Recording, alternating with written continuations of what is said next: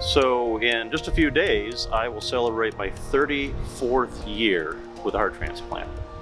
And so organ and tissue donation has been my life, and will always will be, because it's important. I want to tell my story because it may impact someone else someday, someone who decides to be a donor.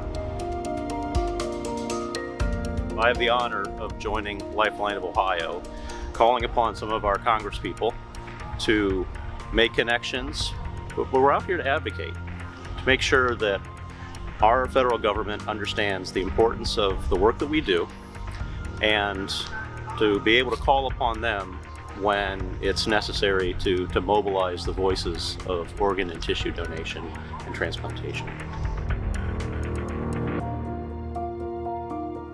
These are real people, real stories, real lives that are being impacted through organ and tissue donation. And so it's important for us to continue to advocate, to communicate, to tell the world that organ and tissue donation and transplantation works. It makes a difference in the lives of so many people. I think about the thousands and thousands, tens of thousands of people that I've directly interacted with in my 34 years as a heart recipient, and think about telling my story and how that might inspire them to say yes, to tell their family that they want to be donors, and how we can impact so many lives through the work that we're all doing.